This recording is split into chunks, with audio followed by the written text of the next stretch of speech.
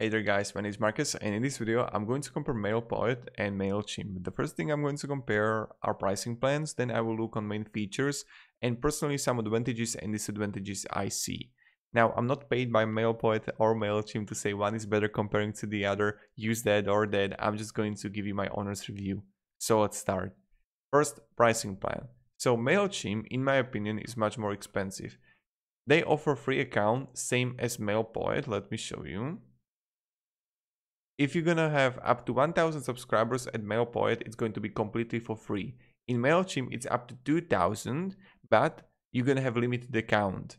So you're not going to have a behavioral targeting or email templates, A/B testing, or 24/7 email chat support. It's only on Essential and Standard and more.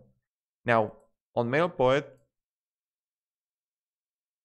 you got 1000 subscribers and you can just play around with everything. And let's say that you would have 5000 subscribers. You would pay like $60 a month. In Mailchimp, for 5000 subscribers, in standard version, you're gonna have $80 a month. On Essential, that's 52. But let's say that you're gonna go with standard because so you can have like full package, $80. And it's much more comparing to Mailpoet. Mailpoet is really great and it's working only for WooCommerce and like WordPress. And let me show you how it works. So both of these tools offers you automation, newsletter campaigns, but if you want to go directly for WooCommerce and Mailchimp, Mailpoet is working perfectly, flawlessly, I would even say.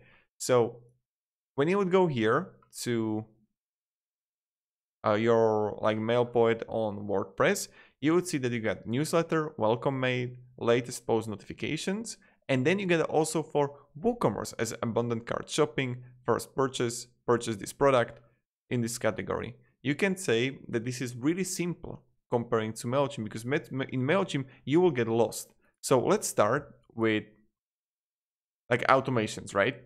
Automations in Mailchimp are some like it's not that easy to understand and learn. It will take time to get like idea how to use it and what you can actually do, but it's possible like few days. In Mailpoet, let me show you.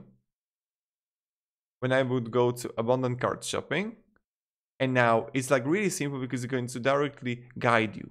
30 hours later, next. And then you just simply choose a template, which one you want to choose, like let's go avocado. And when you're gonna have it, you can simply edit it as much as you want and bam, you got it.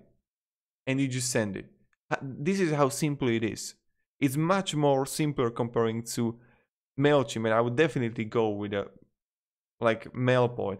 Also, another thing, when you would go here, let me show you, to Trustpilot and see what is the review of Mailchimp, you would see that it's like 1.7 comparing to the from 5 stars, and plenty of people are saying that the delivery rate is not that great.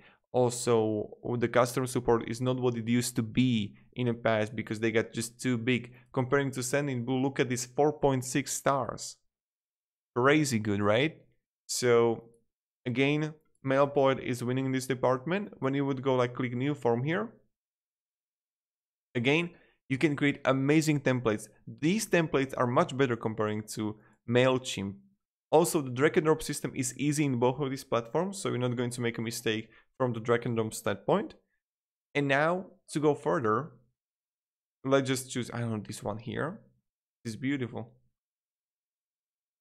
And now you can simply use it, play around it as much as you want, right? So this is how you can do the forms. Then you get like subscribers here, your lists here. And that's pretty much it. So thank you very much everybody for watching. If you have any questions, guys, ask me down in the comments. I recommend like you can create account in both. You will have links down below in the description. Have a great day and goodbye. See ya.